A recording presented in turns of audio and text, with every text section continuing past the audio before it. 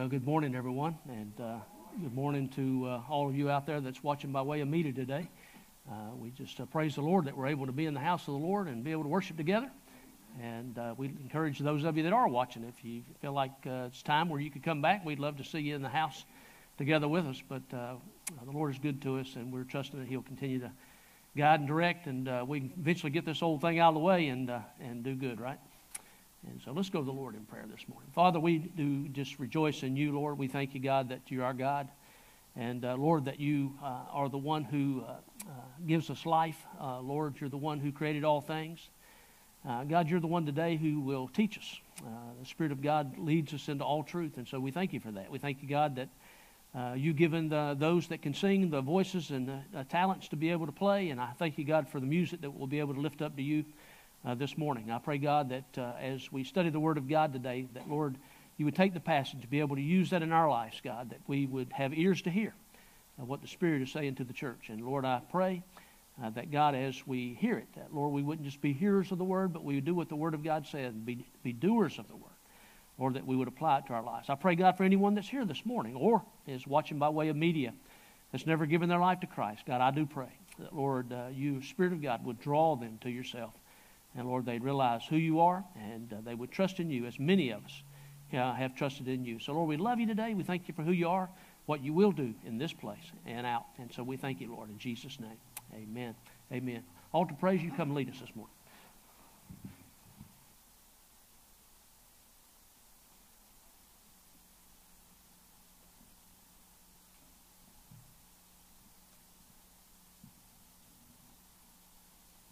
Good morning.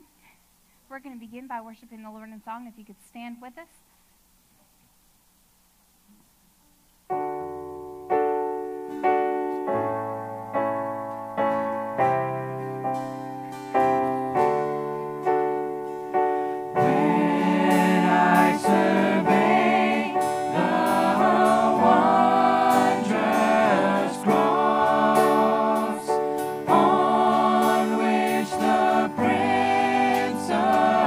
Glory.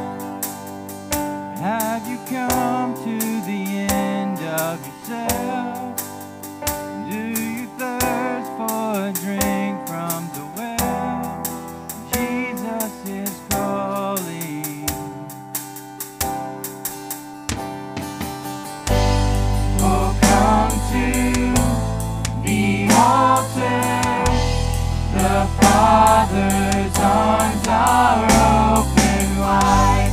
Forgiveness was bought with the precious blood of Jesus Christ.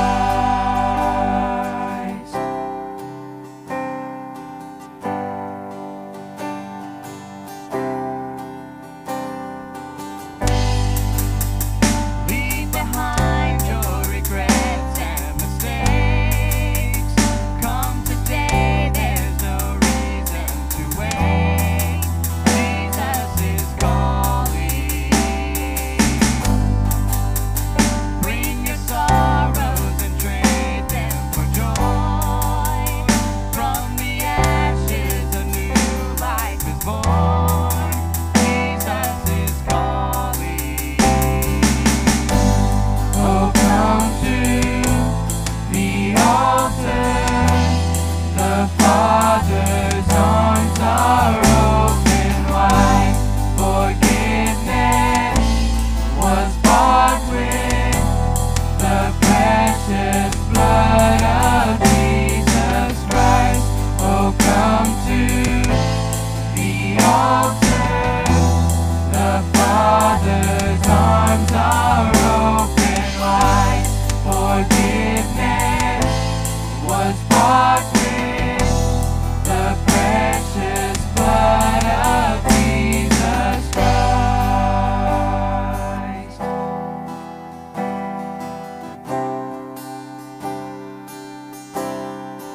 Oh, what a Savior! Isn't He wonderful? Sing hallelujah! Christ is risen. Bow down before Him, for He is Lord of all. Sing hallelujah!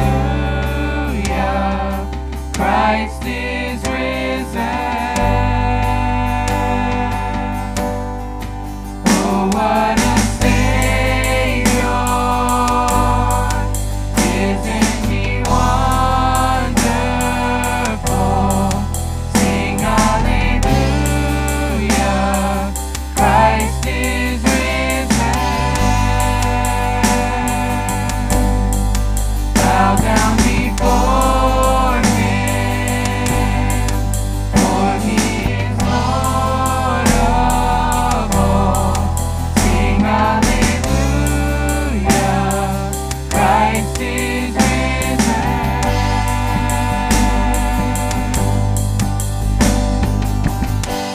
Oh, come to the altar. The Father's arms are open wide. Forgiveness was bought with the precious blood of Jesus Christ. Oh, come to the altar. The Father's arms are open wide. Forgiveness was bought with the precious blood of Jesus Christ.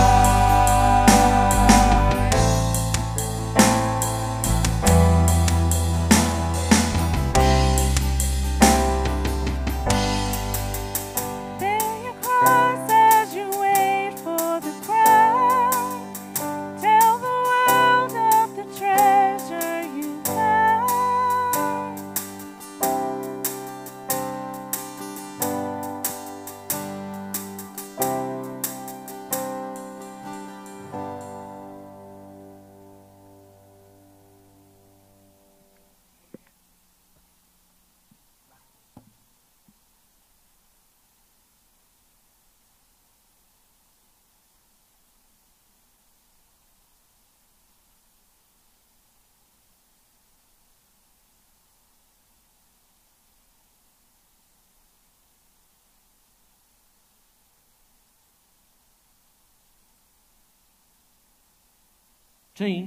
There we go.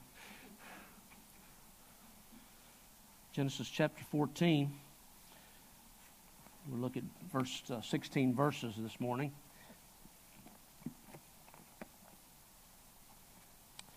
And I've titled the message, Faith That Is Courageous. Faith That Is Courageous. For years have asked people, well, I heard it one time, let me just say it this way. I heard it from a preacher one day as we were at a conference, and he said, how are you faithing? I thought, well, that's an interesting question. It's not how are you doing, but he said, how are you faithing? And I thought about that for a long time. Every days you would wake up and you would think, well, wonder how my faith is today. How's my faith going to be today? So let me ask you the question, how are you faithing? How's your faith today? Do you can you just say that you have faith?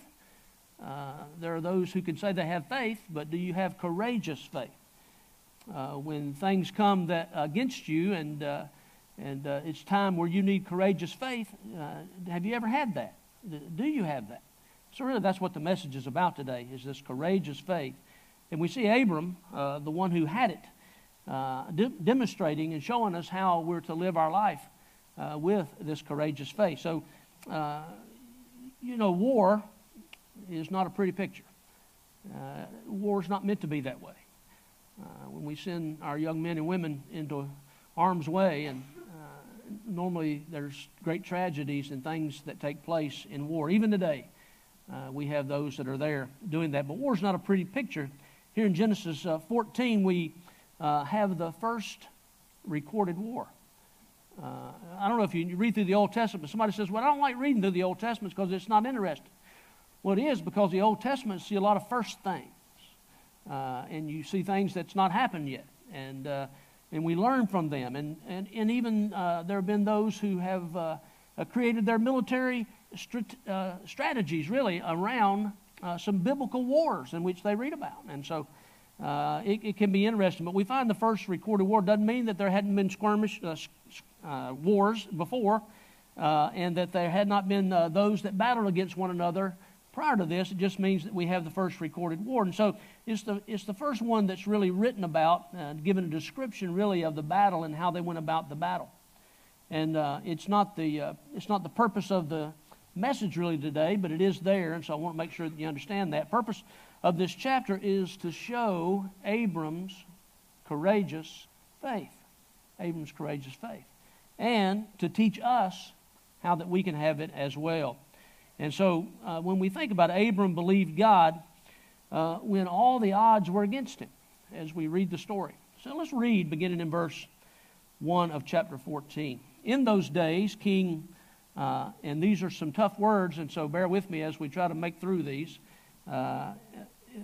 In those days, King Amraphel of Shinar, King Arioch of Eleazar, King Chedorlaomer of Elam, and King Tidal of Goyim waged war against King Bera of Sodom, King Bersha of Gomorrah, King Shinab of Admah, and King Shemember of Zeboim, as well as the king of Bela or Zoar.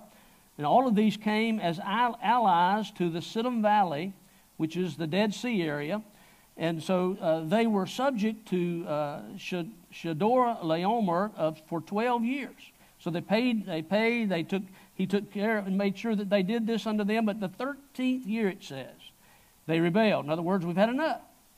And so in the 14th year, Chedorlaomer, the kings who were with him defeated the Rephaim in Ashtaroth Karnaim, the Zuzim in Ham, the Emim in Shaveh, Karathaim, and the Horites in the mountains of Seir, as far as El Paran by the wilderness. Then they came back to invade in Mishpat, that is Kadesh, and they defeated the whole territory of the Amalekites, as well as the Amorites who lived in Hazazon Tamar. And then the king of Sodom, the king of Gomorrah, the king of Admah, the king of Zeboim, and the king of Bela, that is Zoar, went out and lined up for battle in the Siddim Valley against King Shedor-laomer of Elam, King Tidal of Goyim, and King Amraphel of Shinar, and King Arioch of Eleazar, and 4 kings against 5. Now the Siddim Valley contained many asphalt pits, and even today we find evidence of that. And as the kings of Sodom and Gomorrah fled, some fell into them, but the rest fled to the mountains. But for the 4 kings took all the goods of Sodom and Gomorrah and all their food and went on. Doesn't say that about the other areas. They also took Abram's nephew Lot and his possessions, for he was living in Sodom, and they went on. One of the survivors came and told Abram, the Hebrew, who lived near the oaks belonging to Mamre, the Amorite, the brother of Eshcol, and the brother of Anar. They were bound by a treaty with Abram.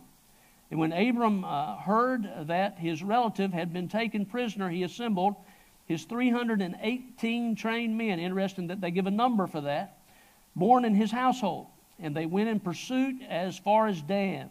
And he and his servants deployed against them by night and defeated them and pursued them as far as Hobah to the north of Damascus. He brought back all the goods, and also his relative Lot and his goods, and as well as the women and the other people. And so we'll stop it there. Verse 16. You go home, practice those names. Next week we'll have a test on all of that. Anyway, so we find that Abram believed God against all odds when it came to the war. And that is what courageous faith does. It looks at the obstacles that are there, and it looks at what we have, and it says, what we have can't match up to what we see. And but Abram didn't see it that way. We don't find any hesitation. We don't find him going, and we don't find him having conversation with those 318 men. We don't have him saying, look, men, listen, we only 318 of us, and there's these nations that have gathered together themselves, and they've gone to battle, and what do you think? You think we could have a chance? What do you think some of those men would have said? No, I don't think we have a chance. But they knew Abram was a man of faith, and they trusted him. That's interesting in the story. Because then we find that he takes these men, 318 of them, which also tells us that there were more than 318 of them. He had, remember, lots of flock and lots of people that took care of those things. And so he had 318 that had been trained. So they had been working at understanding how to fight, because there were times when they might need to fight. Every nation had to have a group of people just as they are today. So he had these 318 men out of all the people that he had. We don't know how many those were of all the people that he had there, but we know he had 318 that were trained. And so that's interesting. And so you may not know this, but there has only been about 300 years of peace without war on earth, according to the historians. And so the Bible says that there will always be wars and rumors of wars. And so when you think about that, you think ever since the beginning, there's been wars and rumors of wars. And it's been exactly as the Bible has told us that it would be. But the final war, there will be a final war, And isn't it interesting that God gave us the record of that we know that there's going to be a final war? He gave it to us in Revelation chapter 20, verses 7 through 9. It says that when the 1,000 years are completed, Satan will be released from his prison and will go out to deceive the nations at the 4 corners of the earth, Gog and Magog, to gather them for battle. The number is like the sand of the sea, and they came up across the breadth of the earth and surrounded the encampment of the saints, the beloved city. Then fire came down from heaven and consumed them. God has the final say, does he not? I want to tell you, God always has the final say. We may rebel against God, we may do whatever we want, but I'm telling you, God's going to have the final say one day. And he will end it all right here in this battle we find in Revelation. So why did this war in Genesis happen? Why did it come about? Well, there were kings who refused, according to the story, they refused to pay tribute, if you will, pay money unto King Shedor-laomer, and to pay tribute money unto them. So 4 kings went out And notice that they paid it for 12 years. They had done it for a long time. But they were tired of it. I'm sure they were tired of it the first year. But they went 12 years by doing it. And we don't have the story to know whether there was an increase of money every year and they was getting to the point of where it was becoming harder for them to do it. And anyway, they got fed up. And so they rebelled in the 13th year. Now, we don't know if they rebelled at the beginning of the 13th year, or the middle of the 13th year, at the end of the 13th year. But I like to think that they rebelled not at the end of the 13th year, but somewhere between the first and the middle part of the 13th year. And so then they devised a plan, Chedorlaomer, and he devised a plan in order to come and attack them because, hey, listen, you're going to pay me my money. So he begins to put together a plan, and it says that he did that in the 14th year. Now, if there wasn't a period of time of gap there would not have been a reason to give the 13th year, 14th year, 12th year. So he gives it for a reason to let us know that there was a time span there in order for preparation for the war that would take place. And so hopefully we can all agree today that we need faith and that we need to live by faith. Doesn't the Bible say that we need faith? If we're going to believe in God, you have to have faith to believe in God. And the Bible says that we're not only to have faith in order to get saved, but we're to walk by faith, live by faith, we're to have faith. According to the passage here, we see that we're to have courageous faith. So I want to give you 3 main points this morning related to the message. First one is the need for courageous faith. We need courageous faith. There are times in our life that come that requires us in order to have that. Now, I've seen people that's not had courageous faith, and I've seen them collapse in the midst of battles and things that come in their life, and you find them becoming depressed and just downtrodden, and you find them even lose all they have. And you see people all over the world, or really the world, but really in our United States, that are homeless people. Some of them are homeless because they found themselves in situations where they didn't have any faith. Now, faith is not something that we work up. It's not something that we exercise every day related to who we are, per se. It's faith that we exercise related to who God is. It's God's faith that we need. It's God's faith that we're to walk by, God's faith that we're to live by, God's faith that is to direct us and show us which way we're to go. And He's the one that gives us the courage to be able to do it, the courageous faith. Abraham, looking at the situation as we'll get to it, sees that he only has 318 men.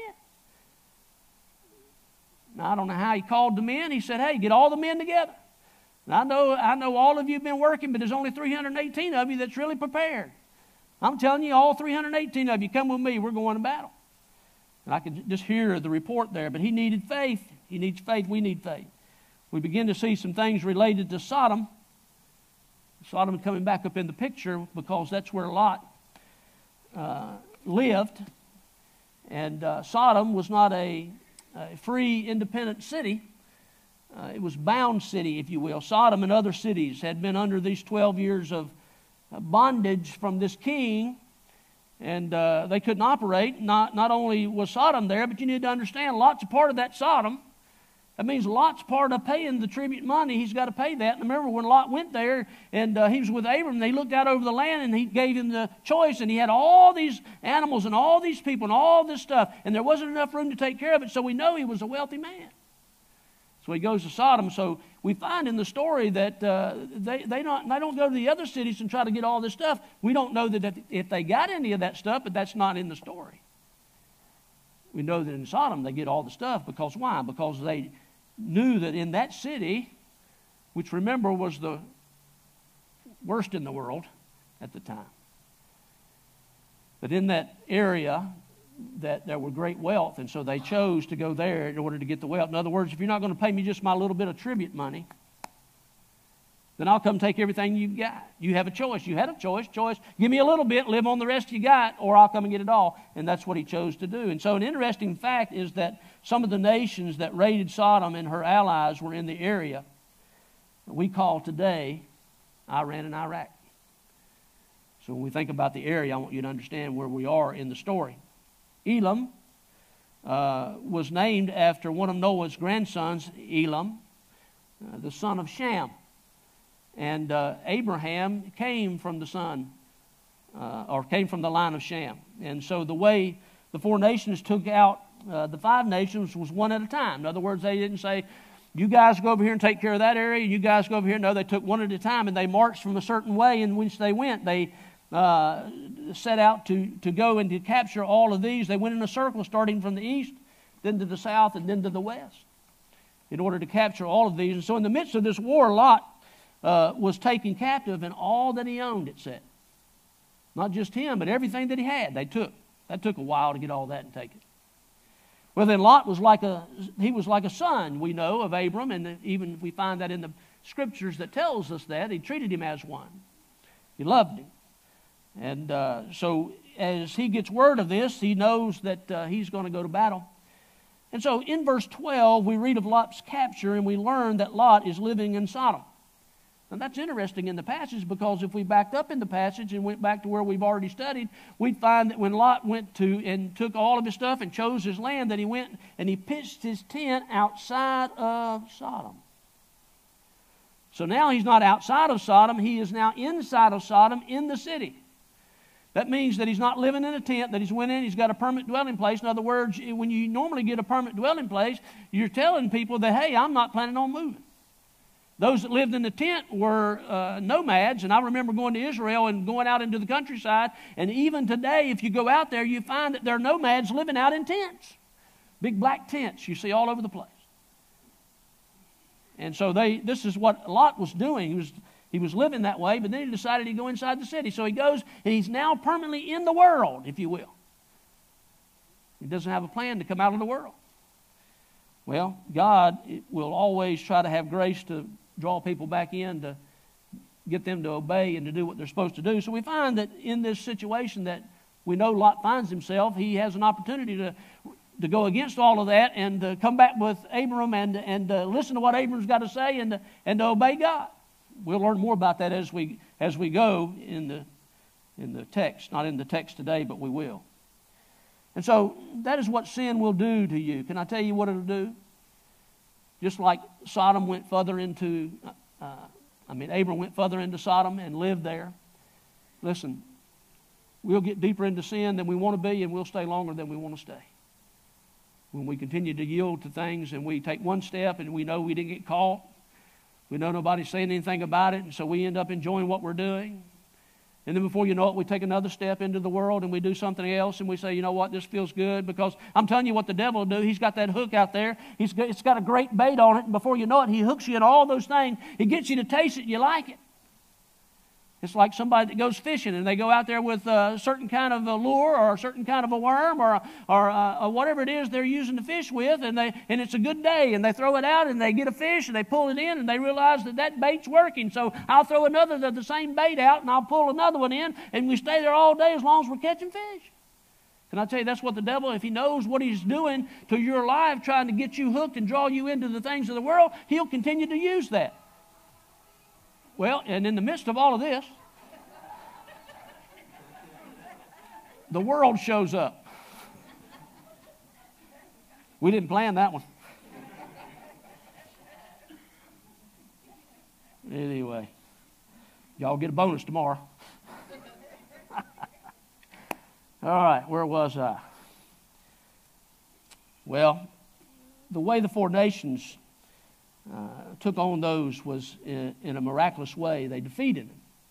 Now, they didn't have enough either, but they defeated 4 nations, defeated 5 nations. And then we're going to find that now 4 nations has defeated the 5 nations, and we're going to find 318 men are going to go against those 4 nations. What a story it is. And so that is what sin will do. It'll keep you longer than you want to stay, as I said.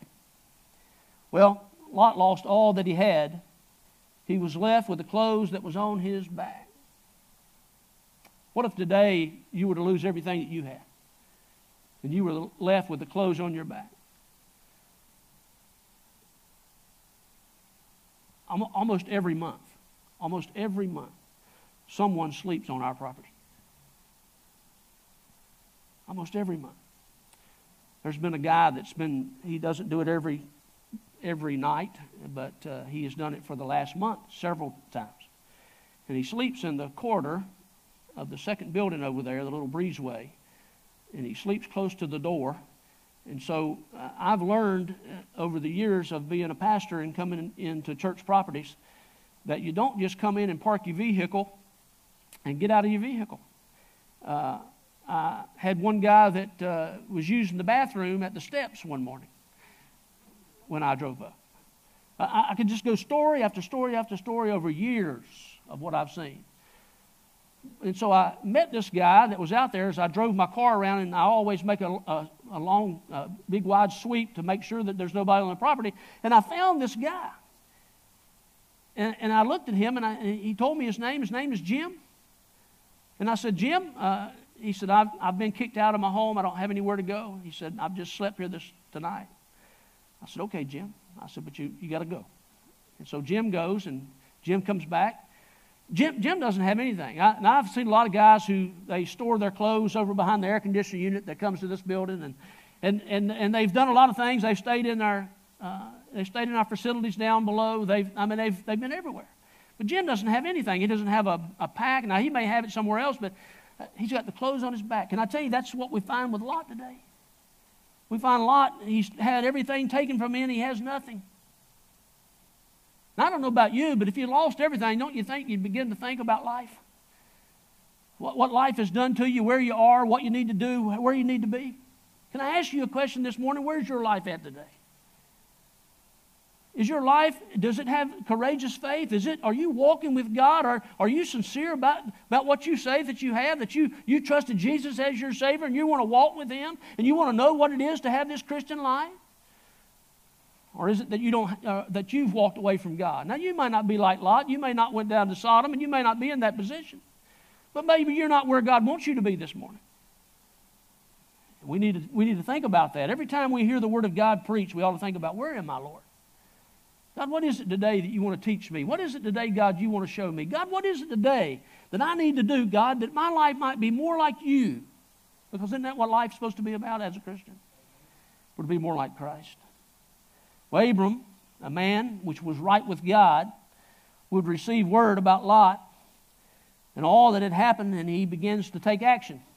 Boy, he doesn't hesitate. 318 men, and let's get together and let's go. And he devises a plan, and they go in order to get his son, his nephew back, which he called his relative, which it was.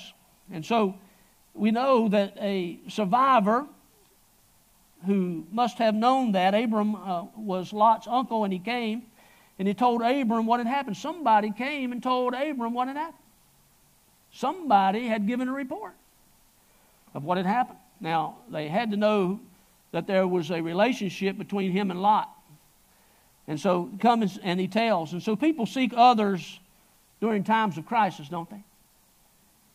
I thought about as I was doing this message and putting it together that, we can look at 9/11. We always look back at that. And you think about during that time, boy, people were flooding into the churches, were they not? And they wanted answers, and they wanted to know, I need to know about this God, I need to know about this faith, and I need to know about these things. And then as everything began to calm down and everything was getting back to some normalcy, what ended up happening? Those people went right back out of the church, went back out in the world, began to do the same thing they'd always done. And that's what we find. People seek during times when they need help, and that's exactly what's happened. Nobody had been over to Abram and said, hey, won't you come and visit Lot? Lot needs you, man. Lot's gone deeper into the world. He's moved into the city. We don't find that in the story, but listen, why didn't somebody come then? No, they waited until the crisis. That's what we do many times. We're not out seeking people to try to help people in their times of need. Do you think this world's full of people that have needs? Yes. But we're not out here trying to help people who have needs. We normally wait till there's a crisis in their life, and then we have an answer for them. In other words, we wait for them to come to us. That's what happened here. Abram wasn't going until somebody came to him. Well, people seek others that way during times of crisis. Abram is called upon. What did he do? In verse 13, the word Hebrew is used. It's the first time in Scripture. We find the first war in this passage. We find the Hebrew mentioned the first time in this passage. And called Abram a Hebrew. The first name Abram, it was the first name that he was given, and his descendants were called. And the name means, if you'd ever known this, beyond, on the other side, referring to the other side of a river, the Euphrates River. is what he's talking about. And God has set Abram apart from the surrounding people. In other words, he's being set apart unto God. Is that not what God wants to do in all of our lives? He wants us to be set apart unto Him. Our allegiance is to be to Him. We're to be sold out to Him. We're to be yielded to Him. We're to do whatever He tells us to do and no one else. And so Abram is being sold out really unto God. God has set Abram apart from the surrounding people. The name would later be used for the Jewish people and for the nation of Israel. Hebrew people, we know them as. So what would now be needed by Abram? It would be the great, courageous faith is what would be needed of Abram. As he looked at the 318 men, and he tells them, this is what we've got to do, guys. We've got to march out and we've got to go get my nephew back. That was his main concern. The individual that came to Abram would witness great faith in action. This guy came and told Abram, but he didn't know exactly what Abram would do. He didn't know that Abram didn't have armies like maybe the others had. Well, we find in 1 Peter chapter 3, verse 15, these words. Look at it. We are to be ready always to give an answer to every man that asks for you a reason of the hope that is in you with meekness and fear. We're to be ready to have an answer. We ought to always be ready for whatever comes our way. Someone comes, we ought to be able to give them an answer. My sister called me the other day. She was watching a movie. Jane and I happened to be in a store, and I answered the phone, and she was asking me about something, and the way she described it to me, I couldn't give her an answer. I thought, my goodness. I said, I don't know. She said, you're a preacher, and you don't know? I said, well, I know, but I don't know. I said, I know, but it ain't coming to mind right now. I couldn't think of it. Well, finally, I went over to Jane, and I said, here's what she's asking, and man, she was Johnny on the spot. She said it was leprosy. I said, man, why couldn't I think of that? And I told my sister. Well, she said, well, thank you, Jane. So I wasn't ready. Can I tell you, we need to be ready always. Now, the older we get, sometimes it's hard to be ready. We know the answer sometimes, but we can't give the answer. People may despise believers when everything is going good. But I tell you what, they love believers when things are going bad. You ever had people come to you and say, hey, will you pray for me? You know they're lost people, but you know they believe you're in tune. They believe you got an avenue into heaven, so they come to you and say, hey, pray for me. And then they'll come and ask you again, pray for me. Oh, I've heard it over and over and over and over again. I've had people come and do the same thing with me. Pray for them. It's an opportunity not only to pray for them, it's an opportunity also to share with them. And say, listen, I know you think I have an avenue under the Lord, and I do because I know the Lord. But you could also have an avenue under the Lord if you knew the Lord. And we have a time and opportunity to be able to witness. So don't pass up the opportunity sometimes that's been given to us. Well, not only do I want you to see that there was a need for courageous faith, and there really was a call to courageous faith, but thirdly, there is a duty of courageous faith.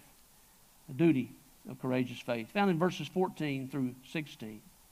What Abram could have done was to say, well, Lot, you're telling me about Lot? Listen, he deserves everything he gets. Lot made a bad choice, and God's just trying to teach him a lesson. Now, sometimes with my spiritual gift, that would have been my answer. But praise God, it wasn't Abram's answer. Abram was ready right then and there to drop whatever it was that he was doing. We don't find him going over to the other people and saying, hey, take care of the animals, take care of whatever. He was willing to drop whatever, leave everything with 318 men and march as far as he needed to go in order to go over there and to save Lot and his family. He was willing. How willing are you? Sometimes when somebody might give us a call, and it's in a bad moment of time, and we're in the middle of doing something, somebody calls and says, hey, this is a need. Now, as a pastor, I understand that well. There are times that you get calls, and they're not convenient times many times, but you have to drop what you're doing. Sometimes you've been out in the yard doing yard work, and you need to drop and go to the hospital, and you have to go get cleaned up real quick and get your clothes on and go because there's an emergency. And I tell you what, to be ready, always be ready. That when someone comes, some need is there, that we're able to meet that need, the duty of courageous faith. But but that's not what Abram, he didn't just say you deserve it. He went after it. He went after him. And so it's difficult to help those who have despised your advice. Abram had been teaching him over the years, remember. But there was disgruntledness between those herdsmen. And Abram chose to leave and to go his separate ways. Now we know that was the will of God and originally for Abram that he was to leave his family. But now we find that he is now going after his family. He's going after them to rescue his nephew in order to help him. And we find next week, we're really going to find. I want you to be here for that, to see exactly what took place there. Abram gathered his servants, 318 of them, and they were ready to fight when necessary because of the number of servants. It tells you how large the herds and the crops and all the things in which he had to take care of were. Are you prepared to go and rescue the perishing today? The size of a church really doesn't matter, does it? You get no amens on that. Oh, we'd love to have more people. We love every Sunday for the altars to be full of people that needs the Lord Jesus as their Savior. But God, when He looks at churches, doesn't look at them by their size. He looks at their obedience. He looks at whether they can be trusted. He looks at whether they're ready. He looks at whether they're capable. Can I tell you, when someone was sent to Abram, that they knew that Abram had 318 men and that he had a great faith in God and that he could trust him to go and do whatever was necessary, God was going after Lot. You understand? Could it be that God is going after you today? Could it be that there's something in your life that God's after? He wants to deal with you today. And He was going to deal with Lot and try to get Lot to be persuaded that Lot needs to turn and turn back to God and do what God wanted him to do. Well, Abram had prepared them for this moment, not knowing that this would be exactly what would happen, but reading and studying the Word, praying, meditating, yielding, serving. That's what he did all the time. Is that your characteristic of your life?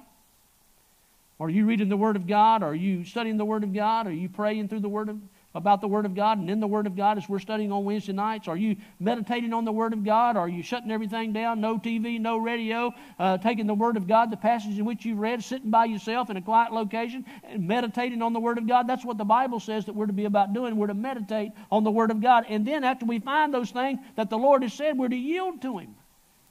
We're to do what He says. And we're to serve. We're to be servants. Abraham divided to conquer.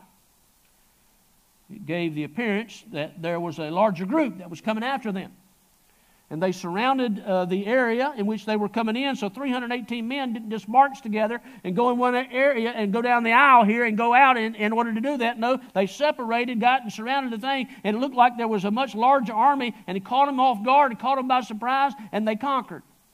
Can I tell you, it doesn't matter what size you are, how many people you got, God will give you a plan, and God's the one that's in charge of it. And when we follow Him, God will see it through. It'll be successful. It will. I'll tell you what, smaller churches many times do more than larger churches. They do. I'm amazed at this little place right here. Well, this place does some amazing things. People serving, working, doing something all the time. And I talk to pastors all the time. I go to eat lunch with them. I know some larger churches are begging people to serve. I know a church this morning that will not have enough people in their nurseries in order to take care of the kids. Matter of fact, they never do. But I would say to you that we don't always have them either. So we need to serve. We need to be ready. Well, this is an amazing thing that took place. They didn't have automobiles. They couldn't move fast in order to get to where they were going. Matter of fact, they had to travel 120 miles on foot. Can you imagine traveling 120 miles on foot? It wasn't just flat land in which they traveled on. They had to go through hills and go up places and get to where they were going. Listen, the paths were just old rugged paths in which they had to walk and get to where they're going. 120 miles, these 318 men had to go. Now, if you're going 120 miles on foot, it takes quite a bit of water and quite a bit of food in order to sustain you, to get you where you're going, and to be ready to go to battle when you get there. Can I tell you, it takes a lot of preparation to be ready to serve God. Sometimes we have to travel great distances in order to do that. But listen to me this morning. Sometimes we won't even go across the street and talk to our neighbor.